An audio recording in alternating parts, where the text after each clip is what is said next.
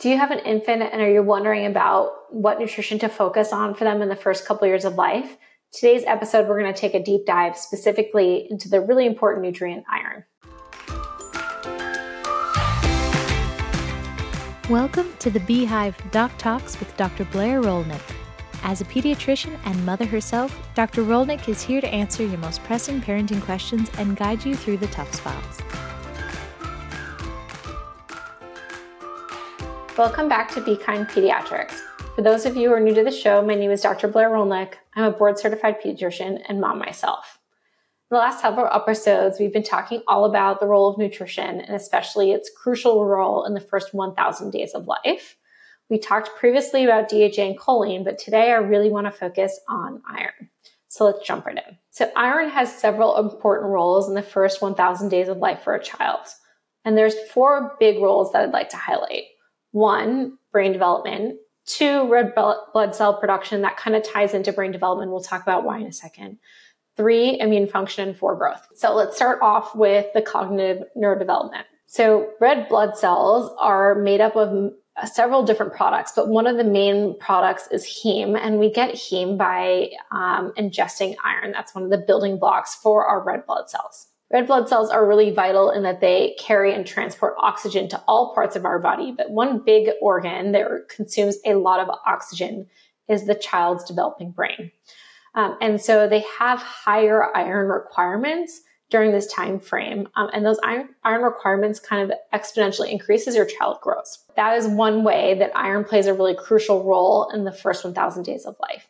We know from several studies done on children with iron deficiency anemia and those with adequate iron that compared to children with adequate iron, children with iron deficiency anemia have higher risks or higher association of neurocognitive delays. So they don't seem to do as well as children who are receiving enough iron. And that is when you control for all other nutritional deficiencies. So we're talking about children who are just have an iron micronutrient deficiency compared to children who do not. There seems to be a difference in those child's developmental outcomes. Some interesting other facts about development and iron is that we know children can have iron deficiency without having anemia. So the AP recommends, and most pediatricians also endorse, checking a hemoglobin between 9 months of age and ideally 18 months of age. But part of the problem with that policy, in my opinion, is that you can still have an iron deficiency and maintain a normal hemoglobin. At some point, if your iron deficiency is severe enough, you will develop a microcytic anemia, meaning you have very small red blood cells. But if you only know your hemoglobin, you may still be missing an iron deficiency. And so it's important also between 9 months and 24 months when children are at some of the highest risk for iron deficiency to be checking an iron along with that hemoglobin. The other role that iron, emergent role that we were discovering that iron plays is in sleep. Even children, again, who have iron deficiency but are not deficient enough to become anemic, seem to have higher rates of things like restless leg syndrome and periodic movement syndrome. So actually the treatment for that is iron supplementation. Because iron is a really important cofactor that helps our muscles relax when we sleep. So this is one way where, sleep is so intertwined with a child's ability to learn new things. This is one way where iron may be affecting a child's development if it is in fact affecting their sleep. So I talked about in the beginning that there were 4 functions of iron: 1, development; 2, carrying oxygen or red blood cell production; and 3, immune function. So again, red blood cells play a vital role in our immune defense, as does iron itself. Our immune system is super smart, actually, in that iron is important not only for us as human beings, but it's actually really important for bacteria and viruses as well. So that when we get sick, our body actually hides all the iron away so that viruses and bacteria cannot use that iron to grow and become stronger. So it's actually important that we don't check iron when your child is sick. So if it's in the winter months, it might seem like you can never check their iron because they just have back-to-back illnesses. But when you're acutely ill, your iron actually, you might have normal stores, but it's kind of hidden away so that when you check a serum iron, it looks low and it's not really. But that just speaks to the vital role that iron plays in our immune function. one of the bigger roles I'd like to highlight for iron is growth.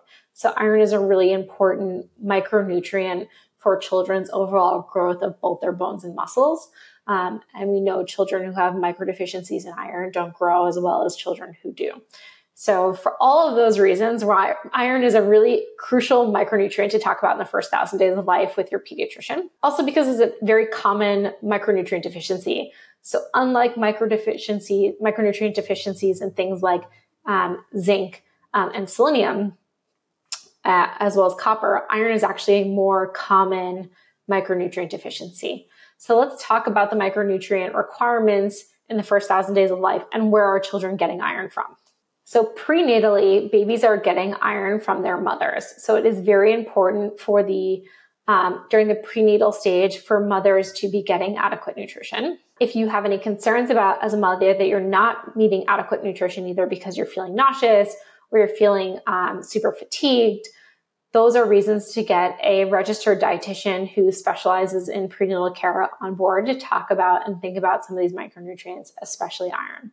So before birth, babies are getting all of their iron from mommy. At birth, we recommend something in pediatrics as well as ACOG, so the Society for Obstetricians and Gynecologists here in the United States recommend delayed cord clamping if possible.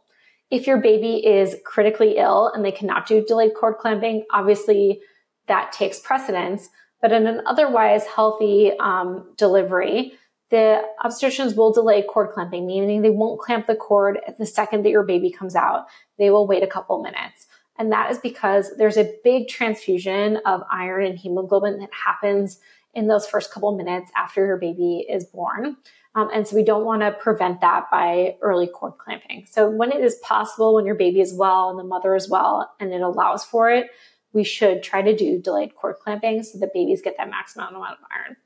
If for some reason there's an emergency, your baby comes out very ill or the mother is very ill and we cannot do delayed cord clamping, that's actually a really important piece of information to share with your pediatrician. So I encourage you to share that information with your pediatrician at your first visit because they may want to check an iron earlier on depending on how and what you're feeding your baby in those first 6 to 9 months. So birth to 6 months, babies are getting iron either from formula or breast milk. So formula is iron fortified. It adds iron to meet the nutritional needs of most infants. The exception here is sometimes premature babies or NICU babies come out with higher iron requirements, and we're adding additional iron onto their either into their formula or into their breast milk. But most babies are going to be fine with just formula fortified iron. Breastfed babies are also going to get iron from breast milk. So again, this is a really important, crucial time for mommies to think about their own nutritional status because your baby is getting your iron through your breast milk. There is small amounts of iron in breast milk, but interestingly, that small amount is more bioavailable, meaning it is more easily absorbed and made available to your baby. So even though there is less of it, they're able to absorb it better. And so for those first 6 months, again, babies are exclusively getting their iron either from their formula or from their breast milk. 6 months and older, or really 4 months and older, depending on your baby, they are going to start to get iron from additional sources. So at that 6 month mark, your baby has grown exponentially in those first 6 months. And so their iron requirement actually has gone up because they were bigger. And so now they need to get iron from additional sources. And that typically comes in the form of solid foods. So we did a whole episode on how to introduce solids. I encourage you to refer back to that. But some of the foods I recommended starting early on were iron-rich foods. So those are going to be things like leafy green vegetables, meats, legumes, and we'll go over a nice selection of iron-rich foods again later on in this episode. So just again, a little note here for mommies, since we're talking about where babies get their iron from in the first 6 months. For breastfed babies, it's from moms. So signs that a mom might not have enough iron stores herself are definitely fatigue and shortness of breath. If you are feeling either of those things, I really strongly encourage you to reach out to both your practitioner and a registered dietitian to make sure that you are not having any micronutrient deficiencies, one of the most common ones being iron. Okay, so let's talk about good iron sources that you can start as early as 4 to 6 months old. So depending on your pediatrician's clearance, you're going to be seen at the 4 to 6 month visit. Your pediatrician is going to be looking for signs or readiness signs that your baby is ready to start solids. And again, we did a really nice episode on some of those signs, but as long as your baby generally can sit up and they're bringing things to their mouth and they're interested in food, you're probably going to start solid somewhere in that 4 to 6 month range. And really iron-rich foods are going to be, so meats are definitely a great source of heme iron. So let's pause here for a second, just talk about the difference between heme iron and non-heme iron. So heme iron is iron that comes generally from animal products. It's going to be things like meats and eggs.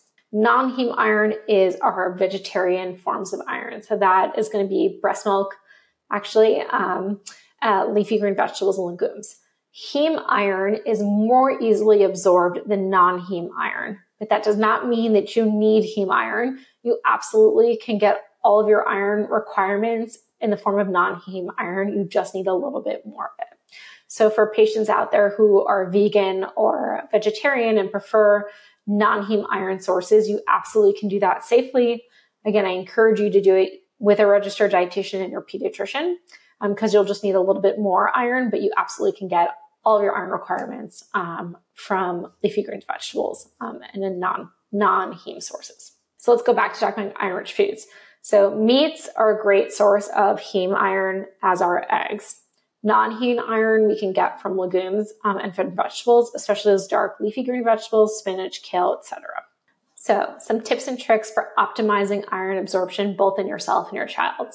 One, you want to take your iron-rich foods with vitamin C rich foods. So you can always pair something leafy green spinach, like a kale smoothie, and add in a little bit of orange juice or pear juice. I actually really love pears with high iron foods because iron can be constipating, and pears contain sorbitol, which is a natural stool softener, and they're high in vitamin C. So they actually increase your iron absorption and they help mitigate some of the constipation and tummy issues that we see with iron supplementation and iron in general. So you can do kale pear smoothie. You can do mix like spinach, blend some kale or spinach into your hummus and add bell peppers. They're also a great source of vitamin C. So vitamin C and iron go really nicely together. If you're taking iron supplements, so if your child has iron deficiency, either iron deficiency anemia or non-anemic iron deficiency, you might want to consider asking your physician about every other day dosing. So actually taking an iron supplementation every day reduces the absorption of iron. But if you do it every other day, that actually maximizes the absorption of iron. And so you might need to supplement a little bit less if you're boosting your absorbency. And it has less GI side effects to do every other day. So you're getting less side effects and you're increasing your iron absorption. There was a really nice study that demonstrated every other day dosing boosts our absorption.